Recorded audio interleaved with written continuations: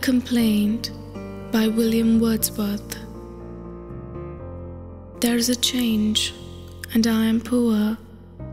Your love hath been no long ago a fountain at my fond heart's door, whose only business was to flow.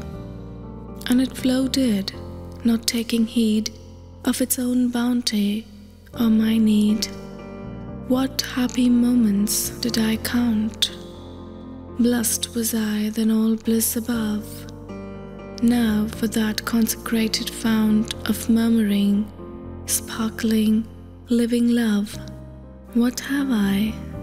Shall I dare to tell? A comfortless and hidden well. A well of love, it may be deep, I trust it is, and never dry. What matter if the waters sleep in silence and obscurity?